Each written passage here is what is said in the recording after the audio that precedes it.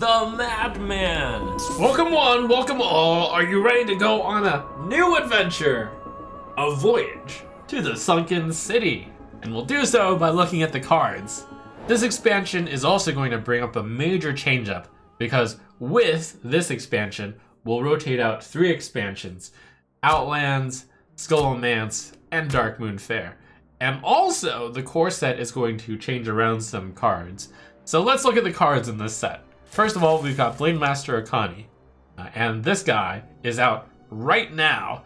Log in and you'll get him. 4 mana 2/6. Battlecry, secretly choose to counter the next minion or spell your opponent plays while this is alive. If they're casting any spell and you get rid of it, then this was basically a +1 card advantage and you made them spend some mana. So 3 mana 2/6 draw a card, kind of. If you counter their minion, then, you know, it's the same thing. Basically, if you successfully counter, you're doing really well. The mind games come in because sometimes you're playing against a spell-heavy deck, which is going to play like a very few amount of minions, such as Kazakus or the Quest Reward, and you play out Blademaster Akani, and they have to play around it, and sometimes they can't test with very many minions. So maybe they have to remove this guy with a spell, even though they really want to. Of course, the worst case scenario for Akani is if your opponent already has 6 attack worth of minions on the board, then they don't have to test for Akani, they just kill the very understated 4 mana 2/6. Post-rotation, I could definitely see it as a disruption, good in a tempo-y or mid-rangey type of deck. So, moving along to one of the new mechanics of this set. It's a colossal minion. This minion is so big that 1 card isn't enough. The Colossal Plus indicates how many other minions it's bringing alongside its main thing, and that comes out whether you find a way to summon it from your deck or whether you play it from your hand. Kalak, a Druid Legendary, 7 mana 6/5, Colossal +1, immune while you control Kalak Shell, and Kalak Shell is a 5 mana 0/8. With Taunt and Death Rattle, gain 8 armor. So if you add up the stats, it's 613 for 7 with Taunt and with gain 8 armor. And it has upside because Kalak itself is immune while you control Kalak Shell, and it's not very easy to kill Kalak Shell. But on the other hand, it's not really 613 because a lot of the health is associated with a 0 attack minion. They just kill the shell for no resources if they have the board, and then Kalak's a 7 mana 6/5. While the good news is against aggro decks, you are gaining 16 health, which is a lot of health against an aggro deck as they beat away at the shell, which gives you armor, and then, you know, they groan about it. So Kalak's a pretty efficient card. Could definitely see it in some sort of ramp druid or some sort of mid-range druid that's countering aggro decks in particular, or perhaps just a decent mid-range pick.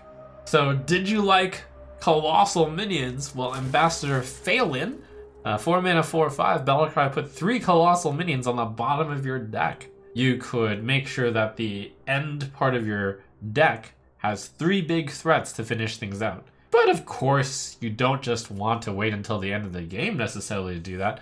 There's a new mechanic that'll fetch these colossal minions from the bottom of your deck. Tuskar Trawler, 2 mana 2/3 pirate with Battlecry Dredge.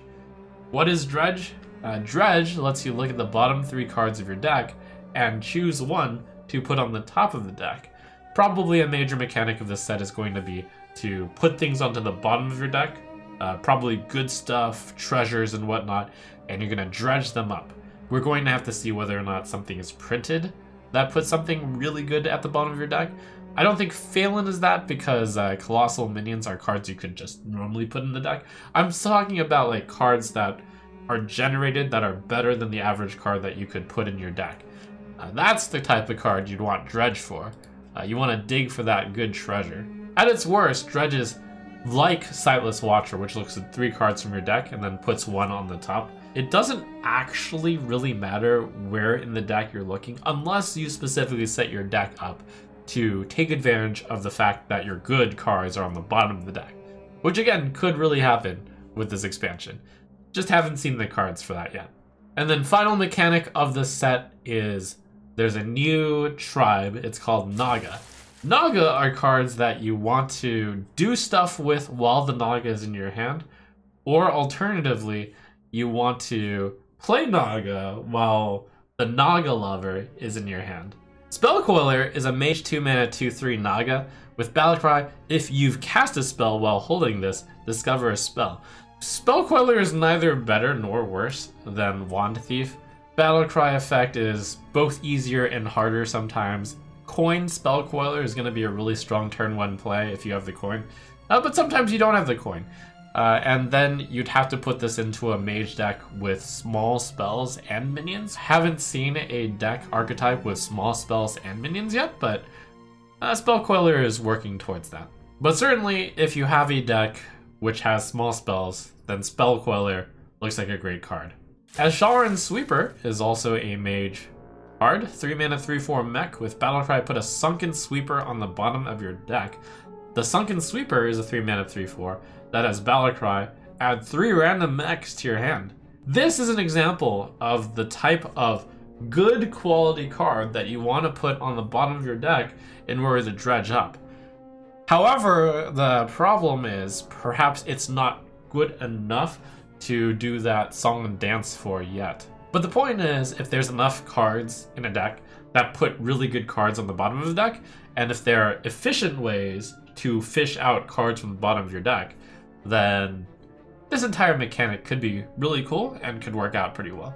As stands, it's going to be and this isn't excited enough to make me want to dredge up the Sunken Sweeper yet. But hey, if there are cards that do put really good cards on the bottom of your deck, Sir Finley, the Sea Guide, is here to help you out. 1-mana 1/3 Murloc, Battlecry, swap your hand with the bottom of your deck. So there's 2 worlds where Sir Finley Sea Guide is going to be really good in. World number 1, and this is going to be a pretty likely world because it seems like what the set is going to be designed around. If there are cards that put really good cards on the bottom of your deck, then Sir Finley the Sea Guide is going to sweep up a bunch of those cards, and then cha-ching! You've got a super strong hand. This is going to reward some sort of value or control deck. Number 2, there's already cards in the meta which really upgrade your deck's quality, such as Kazaku-san. And if you play Kazaku-san, and then you play Sir Finley's Sea Guide, then your hand is suddenly going to be full of treasures, like literal treasures that Kazaku-san gave it to you. Option 3 is if you have specifically a 1-card combo deck, which is you're searching for specifically 1 card and only 1 card to play. I could see Sir Finley's Sea Guide doing that. And that would be in something like Quest Priest, where if you literally draw the shard at the end of the game, you win the game. Even if you miss getting the shard with Sir Finley's Sea Guide, that means that the chances that you draw the shard are dramatically increased because your whole previous hand is on the bottom of the deck, which means the top of the deck has a much higher chance of having the shard. If you're playing a combo deck, you don't want Sir Finley's Sea Guide because you would put your combo cards on the bottom of the deck. But if you're looking for exactly 1 card, then Sir Finley is a chance to get rid of your hand and then like draw a very large amount of cards, and then have a pretty decent chance of finding that 1 card that you want. Shimmering Sunfish! 3-mana 2/5 Beast, Battlecry. If you're holding a holy spell, gain Taunt and Divine Shield. Look at that happy little fish! It's so happy, and it's so efficient. Very, very good mid-range paladin card. Just requires that there actually be good holy spells. Remember that Librams are rotating out, so there's almost certainly going to be holy spells added in the core set and or this expansion. Knowing how good this card, as well as Kotori Lightblade, a 2-mana 2/3, after you cast a holy spell on this, cast it again on another friendly minion. These 2 cards really depend on how good the holy cards are going to be for Paladin. Fun fact, the literal only card that works with Kotori Lightblade post-rotation that we know of so far in Standard is Hold the Bridge. So like I say, we're going to need to see what the holy spells are before making our judgment on Kotori Lightblade and on Shimmering Sunfish. But these guys are a good baseline for if there's reasonable holy spells, it looks like there's going to be a decent mid-range Paladin deck that is going to run Shimmering Sunfish and Kotori Lightblade. And even if they don't come out this expansion, You gotta keep your eye out on these cards because they could pop up in another expansion. Hey look! Warlocks are getting a Murloc! Do you remember back in the day when Warlock Murloc was a thing? I would have definitely popped the shield with the Void Walker. I wouldn't necessarily have... Oh my god! Are you seeing what I'm seeing? Raise your kappas right now. Wow. Oh my god! Artur can't believe it! He can't believe it. He looks at us, he looks at Chopper, and he's like, no fucking way. Bloodsent Vilefin, 4 mana 4/4 Murloc. Battlecry Dredge. If it's a Murloc, change its cost to health instead of mana. This card isn't strong enough to make the entire archetype come back by itself. You're gonna need quite a lot of Murloc support for this to actually be a thing. But if Murloc Warlock is a thing, this is good enough to make it into that deck, certainly. It is amusing to think of the idea of a deck, though, which somehow tosses your Mutinous onto the bottom of your deck, and then you dredge up Mutinous with your Bloodsent Vilefin, and then you have a killer turn the next turn, or the turn of if you play a Vilefin and then tap, and then you just play Mutinous. That's a big swing turn. I can't possibly imagine how you would consistently get a big Murloc onto the bottom of your deck yet, but this card hints that there's going to be either a Murloc Warlock deck or a way to put some sort of giant Murloc onto the bottom of your deck. For Rogue, you got Bootstrap Sunken, 5 mana 4/4 pirate. Combo, put an enemy minion on the bottom of your opponent's deck. This is a better Vilespine Slayer. Instead of a 5 mana 3/4 destroy a minion, 5 mana 4/4, put an enemy minion on the bottom of your opponent's deck. So that means not only do you destroy it, you basically silence it as well. And it's on the bottom of their deck, which is only ever bad if they're playing a Dredge deck and they could find that card. But if they're playing a Dredge deck, again, my theory is that they probably wouldn't want to spend it on just a normal minion. Great card for a tempo rogue. Basically would be played in any deck that Vilespine Slayer would have been played in. Tempo rogue. Serpent Wig is a priest card, which is another showcase of how the Naga are going to play. 1 mana spell, give a minion +1/+1. If you played a Naga while holding this, add a Serpent Wig to your hand.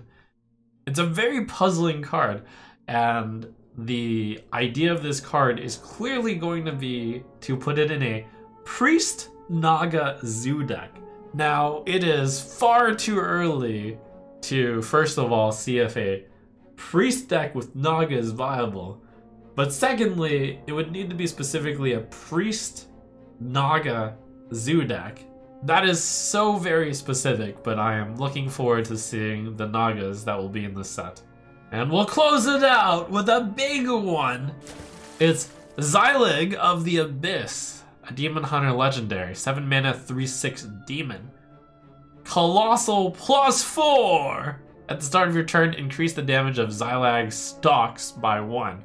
So whenever you put Xylig out, and again, this doesn't mean you have to pay 7 mana and play him, you could summon him from your hand, and that would work.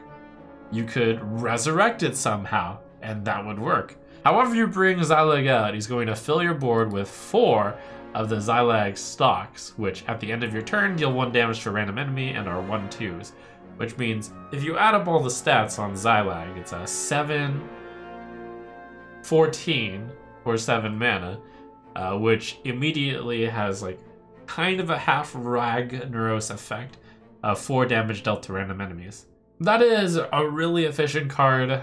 It's pretty difficult to deal with Xylag efficiently with a response card, because either you have small AoE and leave Xylag of the Abyss up, you have 1 big removal for the Xylag, but then you still have 4 stocks.